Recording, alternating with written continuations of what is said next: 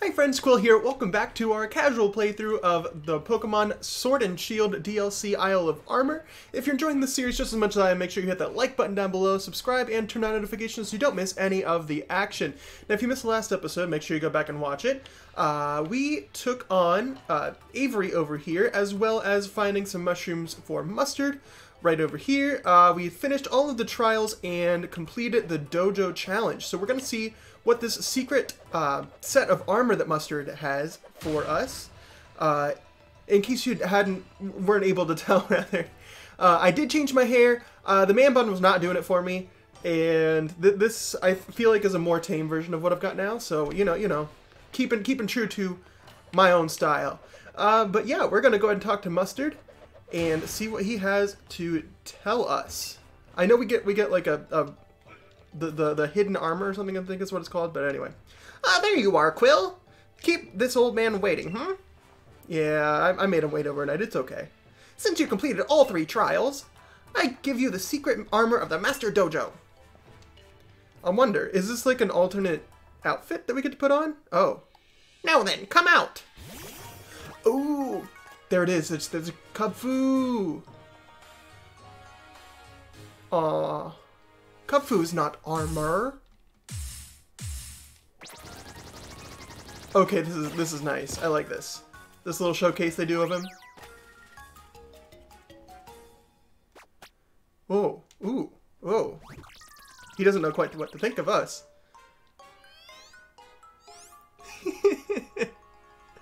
Oh, I love him. Oh, I love little Kubfoo.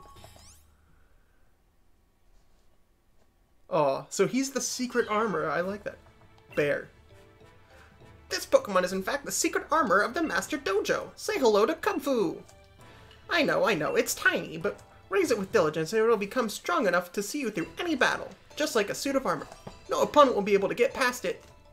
This one in particular has amazing potential. The problem is, it's a bit shy. It doesn't seem to have much confidence in itself. So I was thinking, Quill, maybe if it joins you on your adventure, that'll help it break out of its shell a little bit. So take good care of Kubfoo, okay? It's in your hands now. I love him. Bearma. I love the little Kubfoo. Look at him. Oh, good. He kept walking in place, you know, that's nice.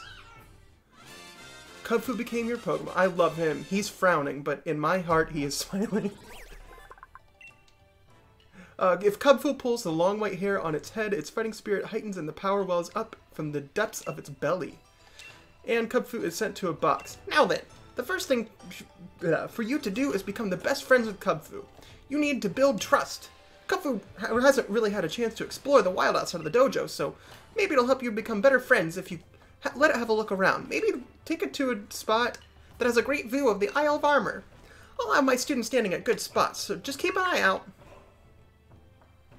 And of course, having battles or camping out together will always help become more friendly towards each other. What else? I know. I hereby grant you permission to keep a Pokemon outside of its Pokeball in the Isle of Armor. Yes! I knew that this was a feature, but it's so exciting that we get to have it. You can now let the Pokemon at the head of your team out of its Pokeball and take it for a stroll. You'll be friends in no time if you walk together. Go out and take a stroll with your Kubfoo, why don't ya? Once you're best buddies, I'll start Kubfoo's training in earnest. Just stop by and let me know once you think you're ready. So we need to increase its friendship, which means we just need to run around with it out of its Pokeball, I guess. We're going to go ahead and get that Kubfoo out of the box, though. I'll be right back. Alrighty, so I will go ahead and show off my little Kubfoo friend real quick. I've got him with the Lucky Egg, so he levels up quickly. Unfortunately, we got a modest one, which is probably the worst nature we could get, but that's alright. Let's look at him real quick. He's got Inner Focus as his ability, which is a pretty decent one. Rock Smash, Leer, Endure, and Focus Energy. So obviously it's going to take a long time for him to like level up to, you know, like usable. Alrighty friends, so I am back. It was only been a couple seconds for you, but for me it has been an entire day. I went ahead and EV trained our little Kubfoo here. I could have recorded yesterday, but I just kind of didn't feel like it. So yes, we are level 60 now. I changed his nature with mint to make him jolly, which is a little bit better competitively. And then I also taught him the moves, what did I teach him? Yeah, close combat, Zen Headbutt, acrobatics, and Iron Head. And so we are actually going to, today's going to be probably a little bit shorter, but we are going to go ahead and look at these exclamation points that Mustard has given us to look at, because it's supposed to make us closer with our Kubfoo, which will help it evolve. Alrighty, so we're going to go ahead and get started real quick. Actually, before we do that, I'm going to go in and use, because close combat only has 5 PP, and we need to have more than that. Where is it? Yeah. We're going to go ahead and use PP up on close combat 2, 3. That's, yep, okay, that's as far as it goes. Good. Oh, yeah, and Kubfoo follows us now, which is so cool. I love it. He doesn't keep up very well, but he does follow, so that's nice. And we're actually going to head to the Loop Lagoon first. I think that's the closest one, but it's also the one that's furthest from all the others, so we're going to go ahead and go to that one first. Alright, here we are on the Loop Lagoon, so now I wonder what sight there is to see here. We have to find one of Mustard's aides. He's going to help us see whatever it is that Mustard wants us to see over here. Alright, and so it actually looks like we have to come over here on this little island. There's the main island. I thought that Loop Lagoon would take us right there, but in fact, we are right here with one of Mustard's aides. We're going to see what happens. Hi there, Quill. You've got to see the view from here. Come on, why don't you and Kubfoo enjoy the scenery together? Yes, indeed, we will do that. And there's Kubfoo.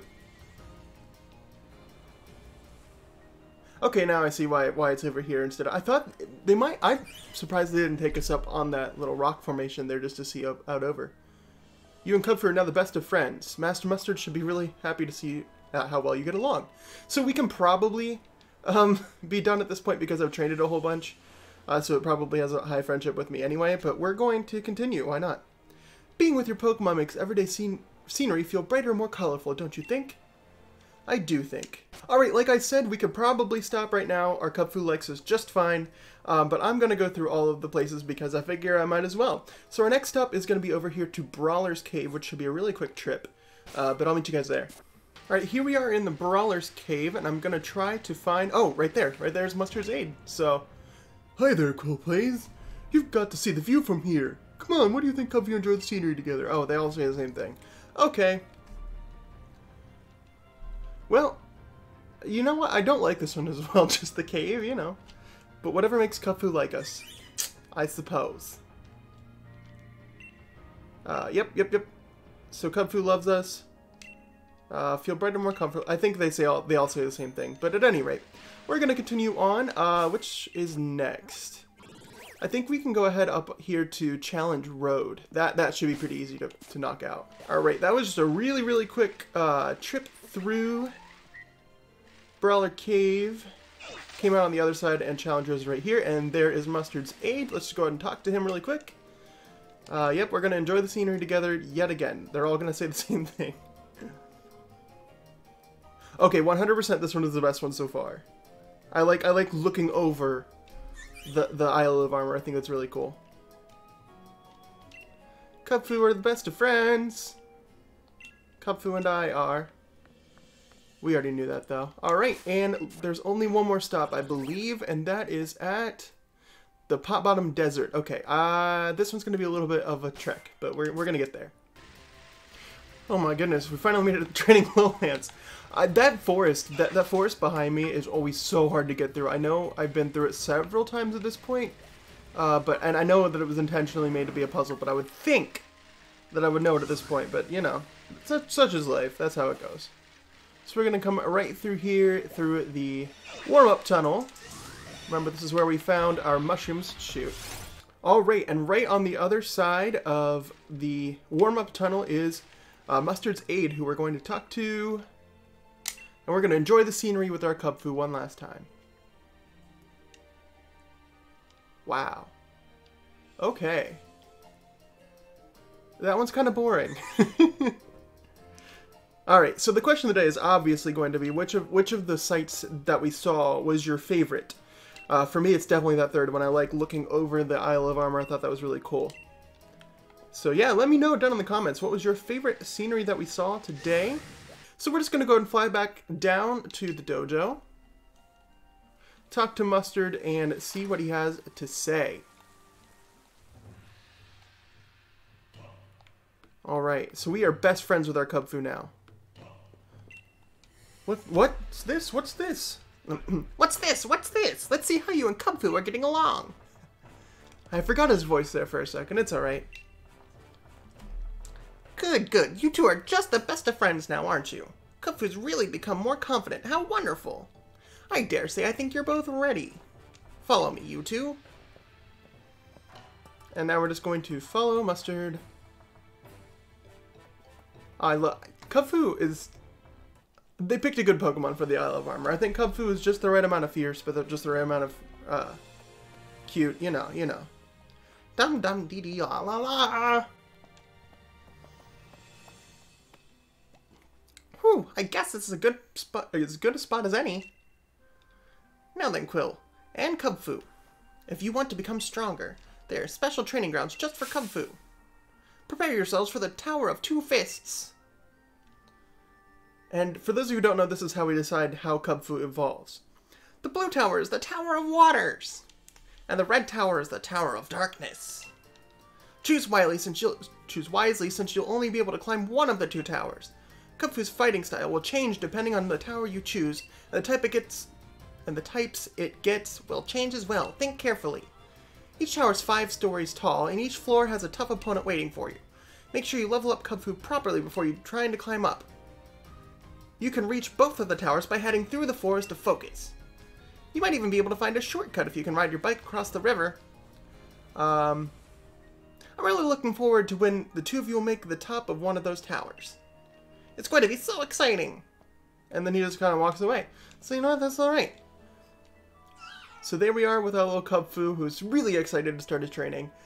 Which we are going to leave for next episode, because I honestly have gone back and forth so much on which of the two Kubfoo forms I would like to find for myself.